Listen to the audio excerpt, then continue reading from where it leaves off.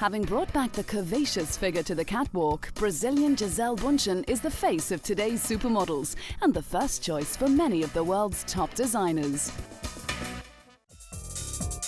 According to reports by Forbes magazine, Bundchen is the highest paid model in the world, making her one of the wealthiest women in the fashion industry. She has put her face to more than 20 international labels and has appeared on the cover of more than 500 magazines. As a teenager, she joined a modeling course with her sisters, and the following year she was discovered and placed into modeling competitions. She was placed second in the Elite Look of the Year competition and received fourth place at the World Contest in Ibiza. By 1996, she had moved to New York, where her modeling career took off after her introduction at Fashion Week. By the late 90s, her face was on the cover of some of the world's most famous fashion magazines, and in recent years has broadened her exposure by making appearances in other publications such as Time magazine and Forbes.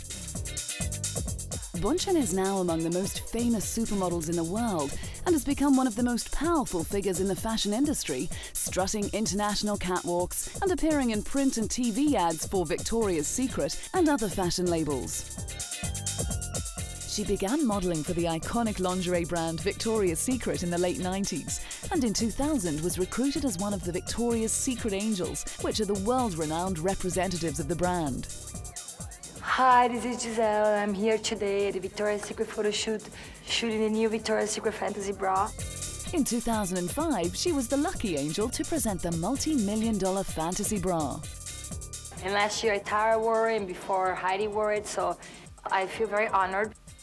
This is the 2005 Sexy Splendor Fantasy Bra, and the reason why it's called Sexy Splendor is because it's the name of this 101 carat stone. For the ultimate in lingerie luxury, Victoria's Secret $12.5 million Sexy Splendor Fantasy Bra worn by Bundchen featured 101 carat flawless pear-shaped diamond, 2,900 Parvis set diamonds, 22 ruby gemstones, and was crafted in 18 carat white gold. The Fantasy Bra was created exclusively for Victoria's Secret by a Paris-based jeweler and took over 300 hours to create. She has appeared in the famous Victoria's Secret swimsuit catalogue, which is sent out to millions of people worldwide, and was also on hand in 2006 to accept from Hollywood's honorary mayor Johnny Grant the key to the city, which was presented to the Victoria's Secret models. However, 2007 saw Gisele end her long and successful relationship with the lingerie company in order to pursue other options. She has had a long-running collaboration with Brazilian label Culture, which have become best known for securing the supermodel for their campaigns and catwalks.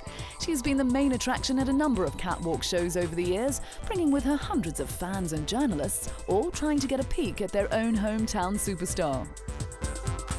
It has been described that Gisele's supermodel presence on the runway has helped to keep the Brazilian brand's DNA alive.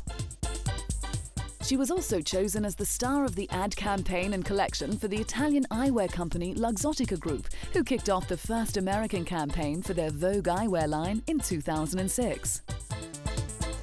But not just a model, Gisele also launched her own line of sandals, which became the most sold Brazilian sandal in the world. In mid-2008, she presented her new collection of summer sandals to journalists in Berlin. The collection, known as G2B, has been created together with designer Mark Ipanema.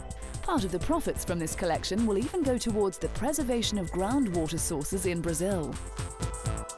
She's modelled for Dolce & Gabbana and was one of Galliano's catwalk queens when celebrating Christian Dior's 60th anniversary. So it seems that Gisele Bundchen is definitely one of the most sought-after models, so it's no wonder she's one of the most successful and highest-paid supermodels in the world.